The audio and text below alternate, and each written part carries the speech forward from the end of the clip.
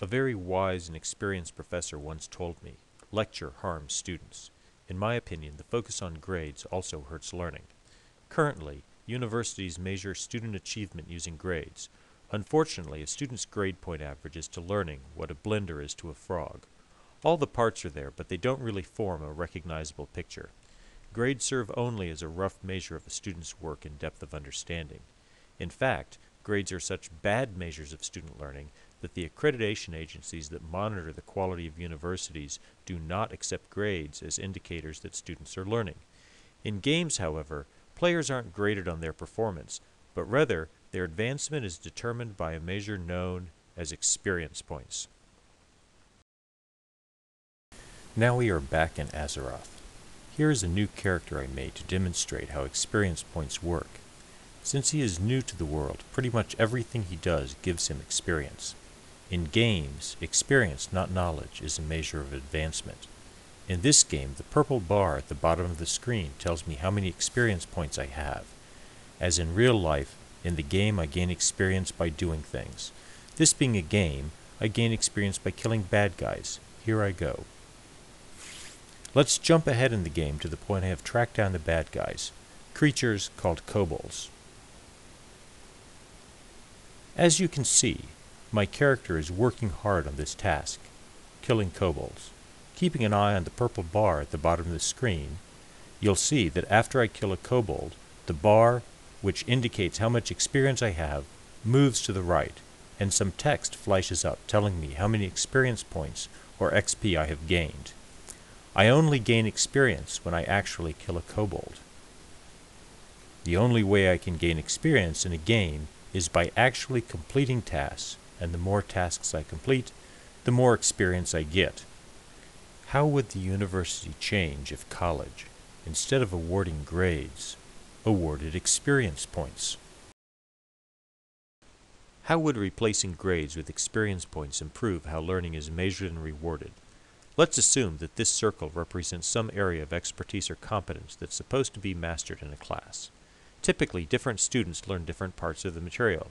Say student A masters this part of the class, while student B, who has different interests, abilities, and prior knowledge, learns this part. When faculty test knowledge, the test typically samples only a small area of what should be learned. The general belief is that the more of an area a student knows, the better their grade will be, at least averaged over many exams. Why doesn't this work? Let's take a look at a second case and see what happens if students master less of the course material. Clearly, neither student A nor student B has learned as much, and the overlap of the exam, shown as the blue regions with student knowledge, is much less. If we look at the distribution of exam scores, we would see score distributions like this on the first exam and this on the second exam.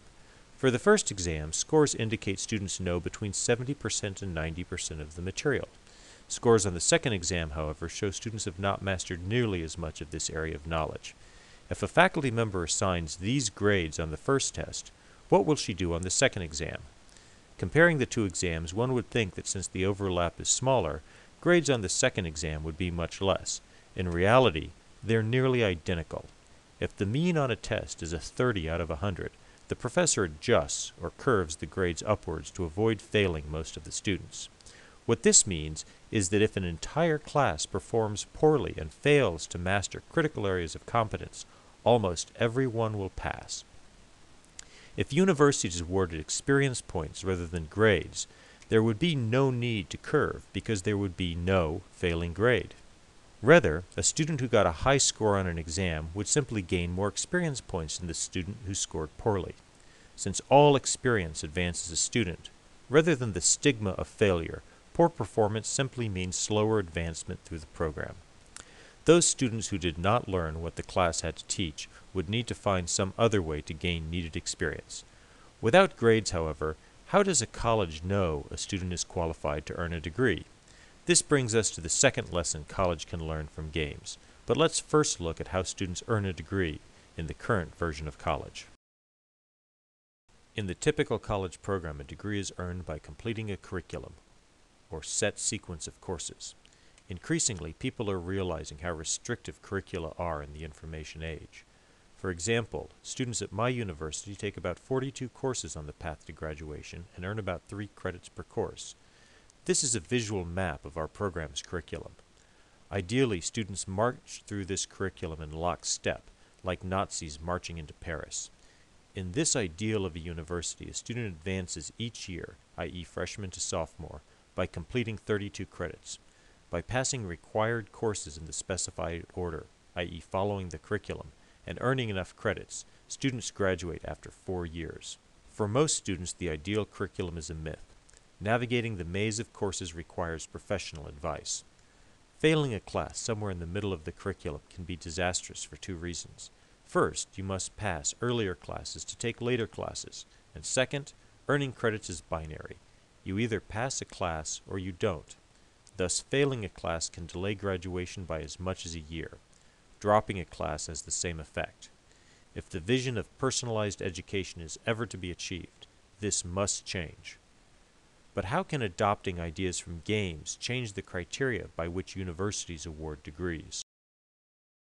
Let's go back to the game world and jump ahead just a little bit to the point where I have gained enough experience that my experience point bar is almost all the way to the right. If I complete my current task and gain just a little bit more experience, let's see what happens.